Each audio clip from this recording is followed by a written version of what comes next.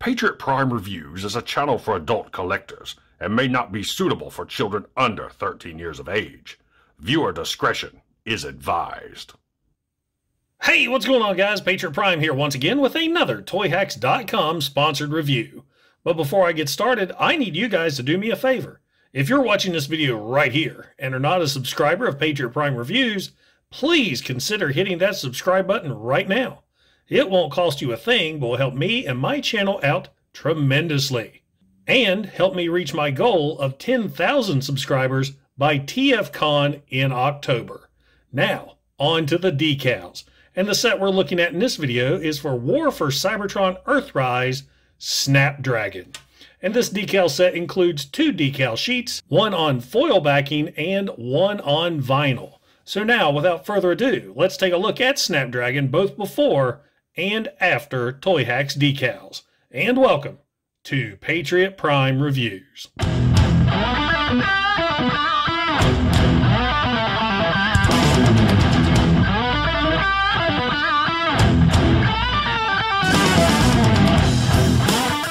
In robot mode, straight out of the packaging, Snapdragon looks great. He's got tons of molded details, but really not a lot of paint applications. The only real paint applications he has is he's got these red eyes or a red visor, purple mouth plate, Decepticon insignias there on his chest, and that's about it. He's got translucent windows there on his legs that carry over from vehicle mode. But, as I said, that's pretty much it for paint applications. The figure does look great as far as the sculpted detail is concerned, and he was one of my favorite figures of 2020. So there you go, guys. One final look at Snapdragon in robot mode before and after. Snapdragon looks a lot more menacing now thanks to Toyhax and his brand new yellow eye decals. These are very reminiscent of Generation 1, and I really like how that looks. He also gets a brand new mouth plate, new sticker decals right there, silver and red, new red circuitry details right there, a decal that kind of looks like the tech specs from the Headmaster gimmick. Moving on down, he gets new red decals there on the wrists, a new decal right there on the crotch, silver decals right there on the upper thighs.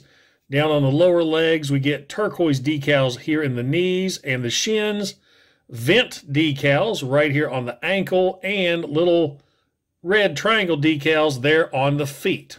Also, up on the shoulders, he has new chrome decals that go over his cones. Also, there's some decals right there, and those carry over for jet mode.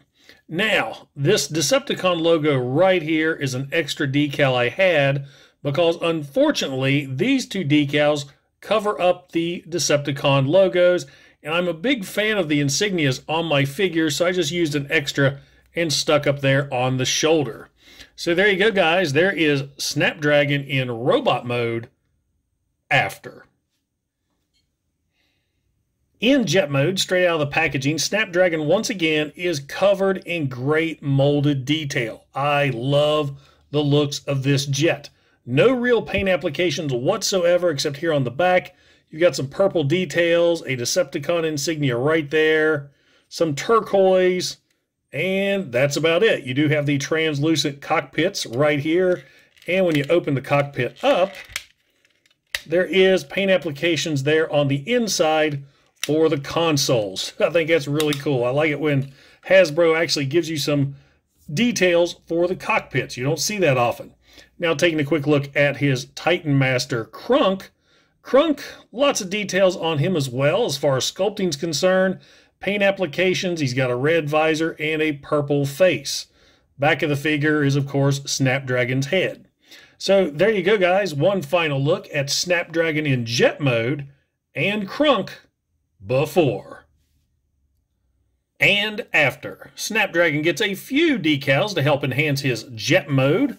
First off, you've got these turquoise stripes that go here along the side and on the wings. He also gets new Decepticon logos on each wing. Right here, he gets new purple decals and a silver decal right there. And let's see, inside the cockpit, open this up. On either side, you get new gauge decals right there. If you can see those are little tiny decals. So those are there inside the cockpit. And that's pretty much it for jet mode. Not a lot, but these stripes really add to the figure. Oh, almost forgot. There are new yellow decals right here on the tail fins. So now let's take a look at Krunk. Krunk gets a new Decepticon logo right there in the center of his chest, and he gets brand new purple pecs. So there you go, guys. There's Snapdragon in jet mode and Krunk after. In Dragon mode, straight out of the packaging, Snapdragon still has lots of molded detail, but there's really no paint applications. He does have red right there for the, I guess, the lips.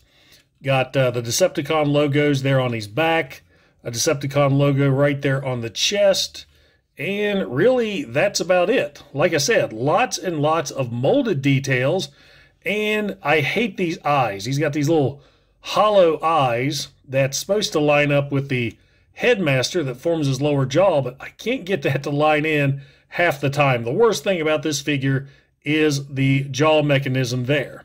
So there is one final look at Snapdragon in Dragon mode before and after. And once again, the eyes have it.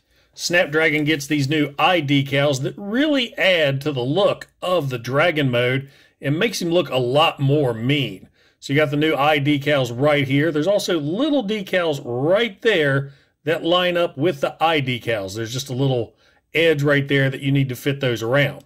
There's also a new decal right here on the neck that is not shown at all on Toyhax's website. So I got to give a big shout out to David Kwan from the Toyhax Facebook page for pointing that out. So those decals go right there on the Dragon neck.